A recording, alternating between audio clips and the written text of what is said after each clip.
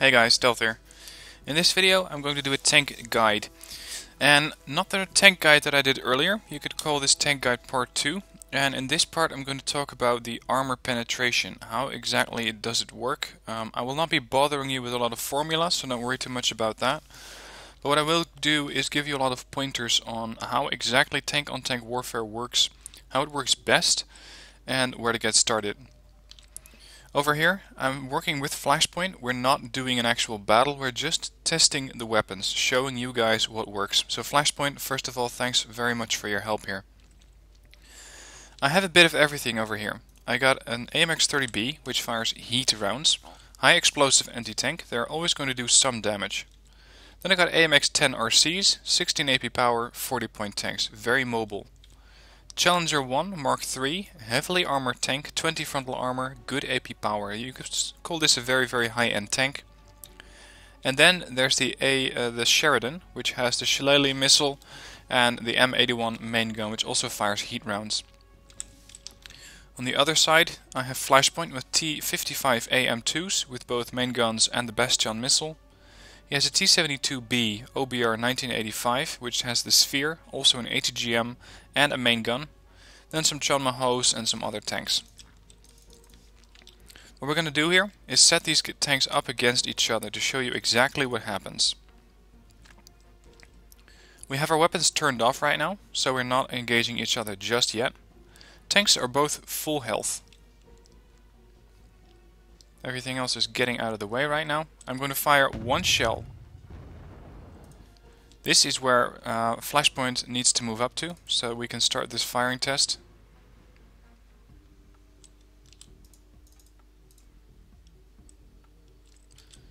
Okay, first up we're going to fire one round at each tank. So he's going to fire, and I'm going to fire. Now we both fired.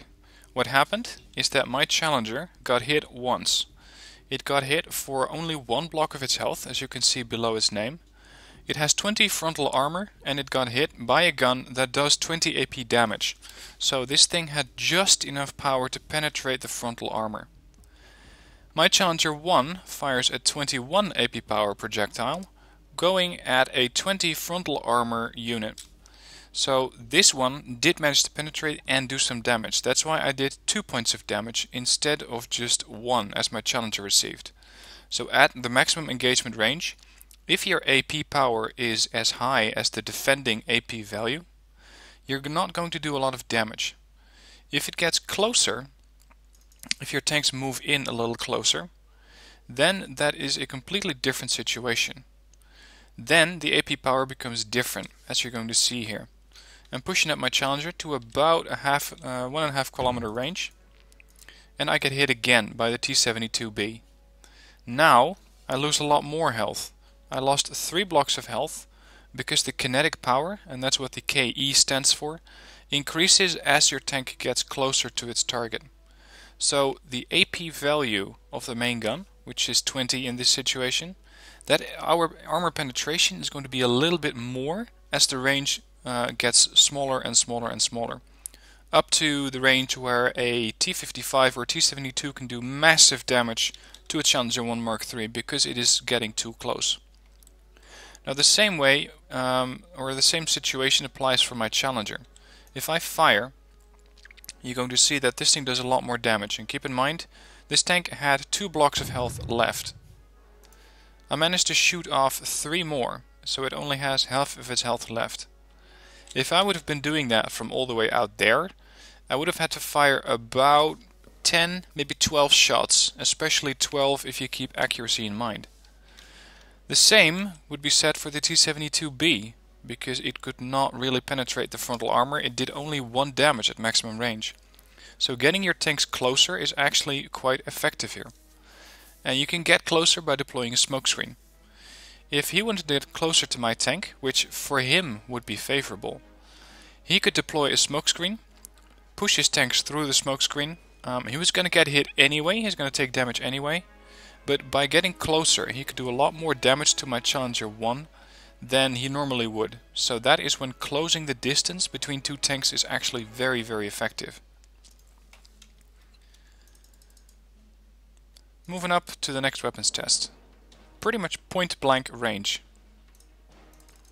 I'm not exactly sure, but I think this is 300 meters. It doesn't really happen that often in game, but you're going to see that my challenger, which only had I think 6 or 7 blocks of health left, now has 1. It barely survived.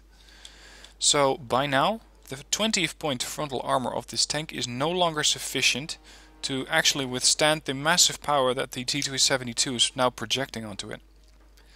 Similarly, this tank has 5 blocks of health left, the T72B. I'm going to return fire with my wounded challenger, and I'm going to kill it, because my AP value is slightly higher, or by now significantly higher, than the one of that T72B can defend to. So, lesson here. Try to keep your tank, if it has more armor and better penetration values, at maximum range.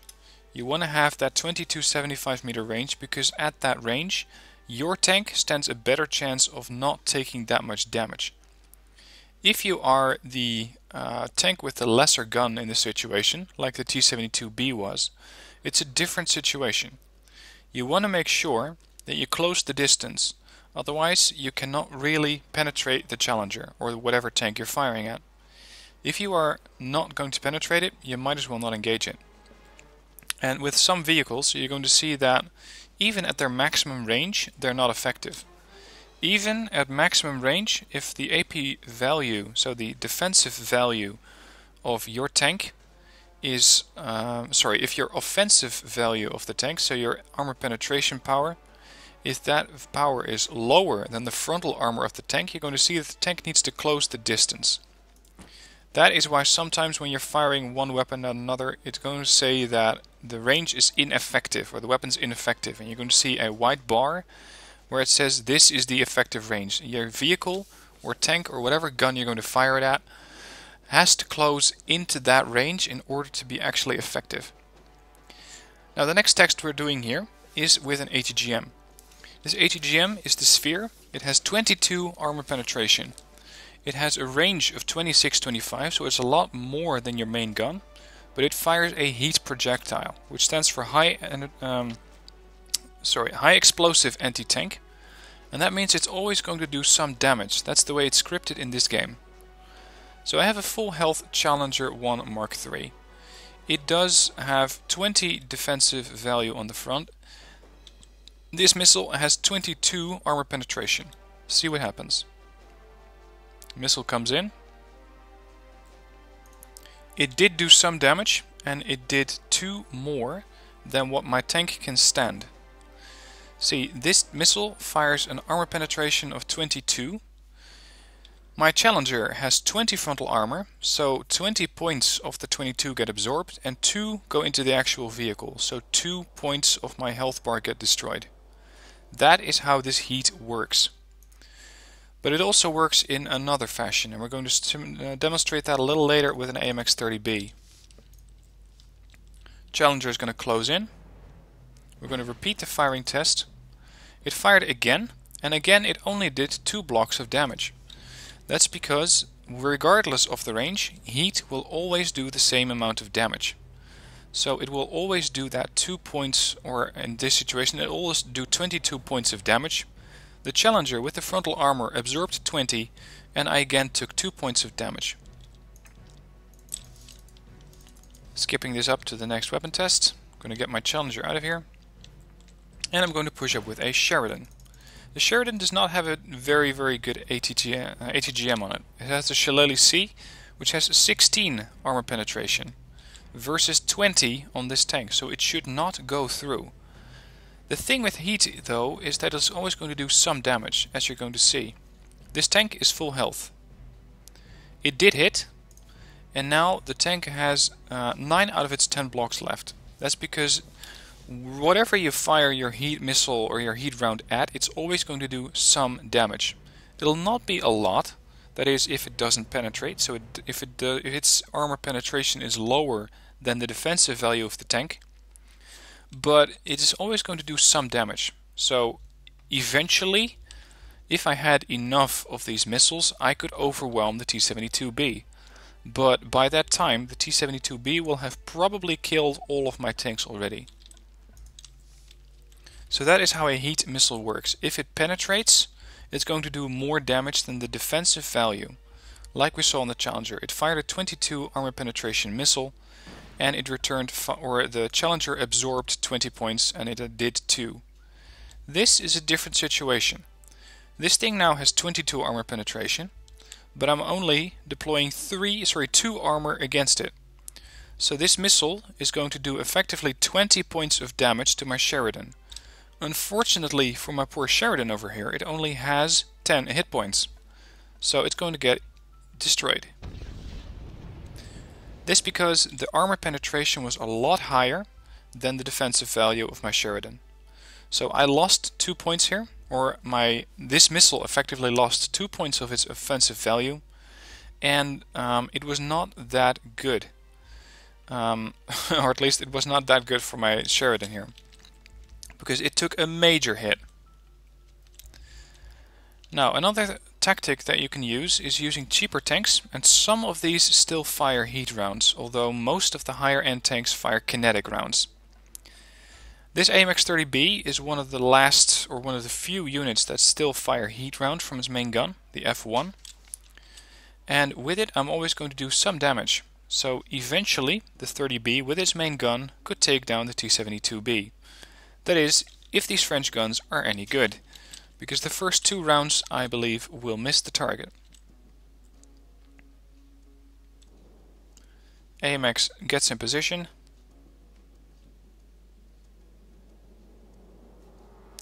Main weapon on, 50% accuracy, miss. Landed right there. Fires again. At least the French are consistent. It missed again, pretty much exactly at the same position.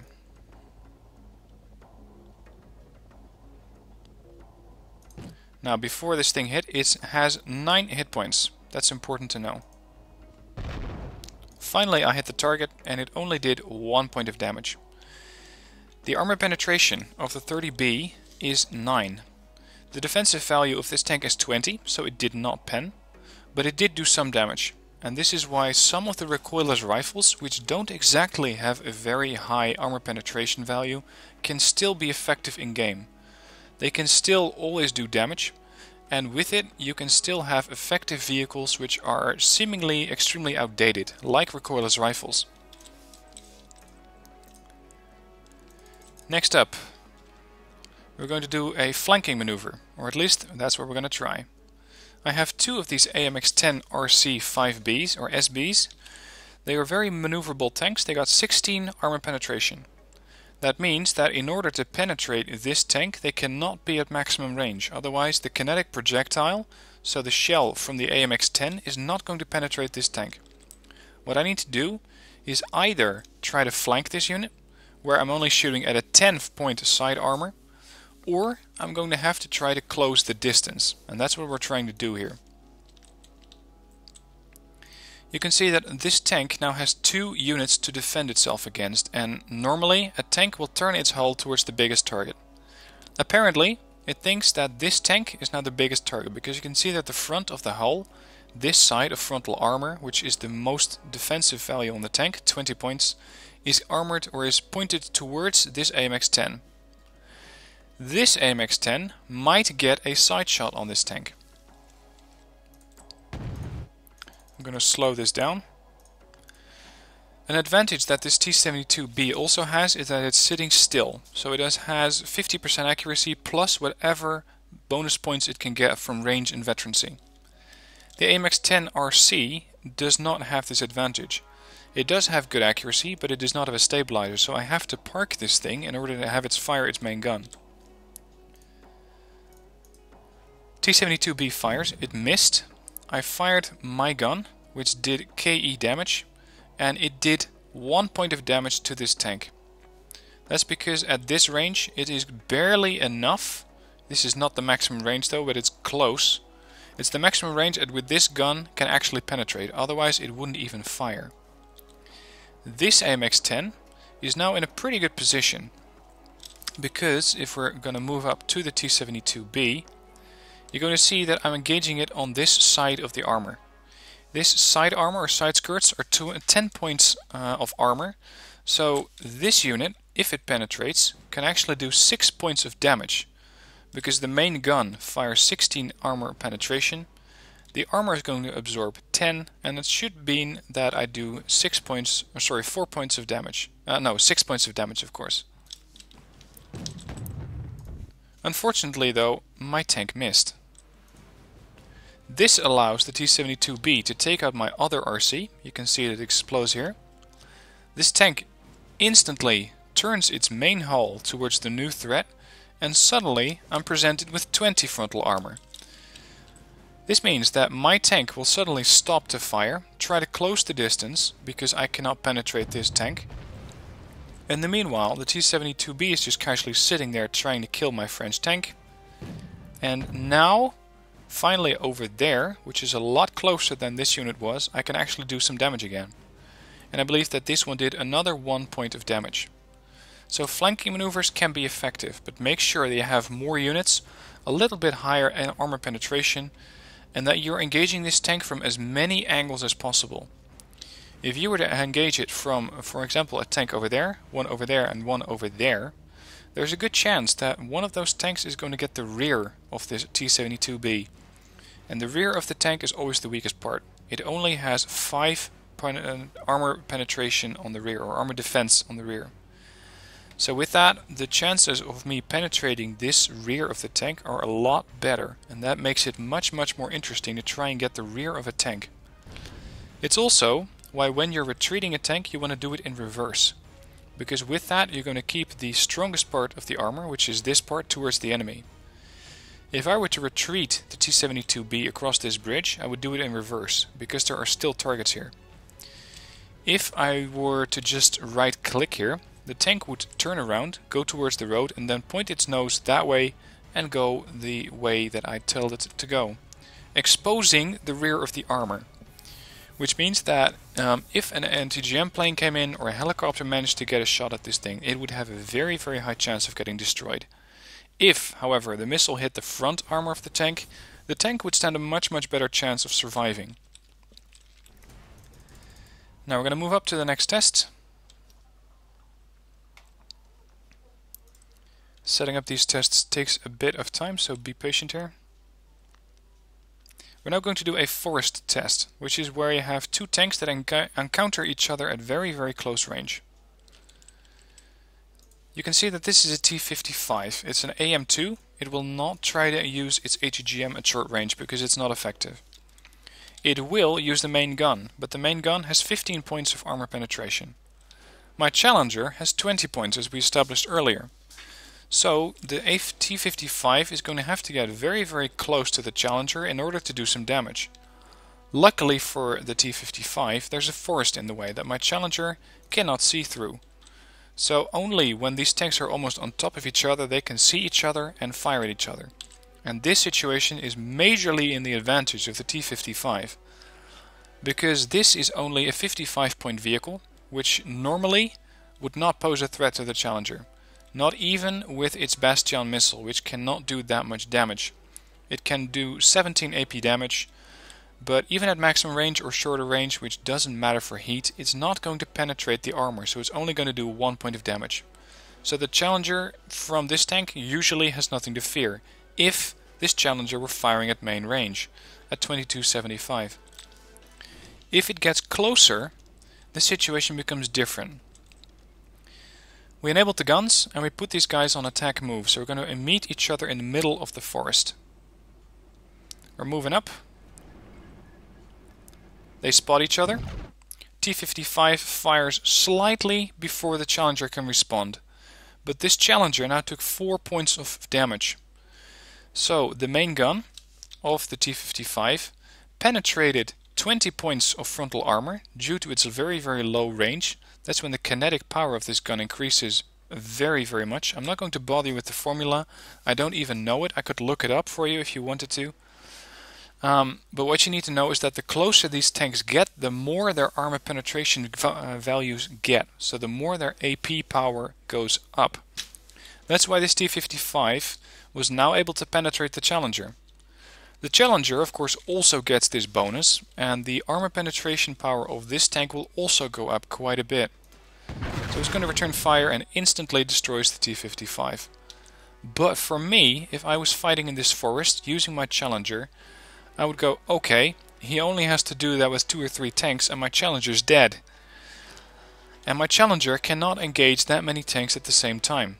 It does have a decent reload of 8 rounds a minute, it does have decent accuracy, but it only has to start being panicked or being flanked by infantry combined with tanks, and this Challenger is in a lot of trouble. So this is something that you really need to be careful with. If you're using, for example, Russia, you can use this tactic where you have a forest and enemy tanks to push T-72s, the cheap 45-point vehicles, through this forest. That would be a very effective cover for your tank, making it so that if they encounter a heavy tank like the Challenger 1 Mark III, they can still do a lot of damage to it. And keep in mind, you can get 3, maybe even 4 T-72s for the same price as one Challenger. So it is definitely worth getting more tanks if you are doing close quarter warfare like this. So that concludes this video. It is not completely into the math of the whole thing. I wanted to save you from that. If you need to, there's only basically a couple of things you need to remember here. 1. Try to engage tanks at maximum range only if your armor value, so your defensive value, is enough to withstand the shell that the enemy tank can fire. If it's not, you might as well close in and try to get your gun to do more damage. That's the test that we saw initially with the T-72 OBR 1989 and the Challenger 1 Mark III. In this situation, the Challenger 1 Mark III was at an advantage because its armor was higher than the armor penetration that the T-72 could do to me. Then, as the tanks closed in, the damage increased. So that was at the expense of my Challenger and in favor of the T-72. Having that makes it so that if you have a tank which does not have the armor penetration value to go through your intended target, you're going to need to get closer. You can do that through forests, by using blocks of towns as cover, or of course by deploying smoke screens. Second thing you need to remember, heat rounds always do some damage, regardless of their target. Heat rounds are pretty easy math-wise. If they penetrate, they're going to do damage. If they don't penetrate, they're always going to do 1 point of damage. That's basically what you need to remember. It's with the T-72 1989 that fired that sphere missile. It penetrated the front armor of the Challenger, doing neutralizing 20 points of armor on the Challenger and doing 2 points of damage. That's how you need to keep these things in perspective. Flanking is the third thing you need to remember. If you can get to avoid the 20 frontal armor on a tank, or at least the frontal armor, and get shots on the side, the rear or the top, so a cluster bomb is going to engage the top of the vehicle, you're always going to do some damage. And the chances of you penetrating the sides or the rear are a lot higher than penetrating the front, because that's where the most effective armor is. If you can remember those 3 things in your tank warfare, you have a major advantage over the enemy. Always consider, can I penetrate this? If not, I need to get closer. Can my tank take these shells? If yes, good, stay at range. If not, get closer. Does this unit fire a heat or a kinetic profile or projectile? If it's heat, it doesn't really matter what range you are at. If it's kinetic, it's always going to do some damage if the armor penetration is as high as the defensive value. If it's not going to do any damage and you need to get closer. And the game will tell you this. It's going to say range ineffective. You need to get closer. With that, that's the end of the video. I hope you found this useful and I hope it explained to you exactly how these things work. I know if you want to have the math, you can look those up in the forums, but I did not want to bother you with that. If you like this video, please hit like, and if you want to see more of my guides, I have a ton of them already on Wargame Red Dragon to help you get to understand this game better. Link to those guides are in the description down below. For now, thanks for watching, and I'll see you next time.